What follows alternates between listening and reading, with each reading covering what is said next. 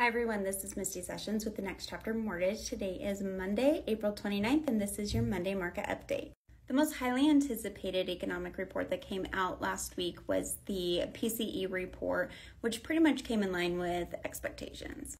Beyond that, the first quarter gross domestic product report came out and it had mixed reviews. And so between those two reports, we pretty much ended the week with very little change from the week before. The gross domestic product report is one of the broadest measures of economic activity.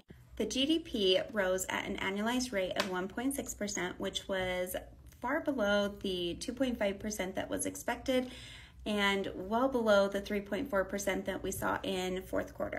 Strength in the report was seen in consumer spending, government spending, and residential investment. The inflation component of the report, though, was higher than expected, so that just kind of offset any impact it had for the mortgage markets. In the housing sector, new home sales jumped by 9% from February and is at the highest level that it's seen since September. And because of that, we saw home prices increase by 8% from this time last year.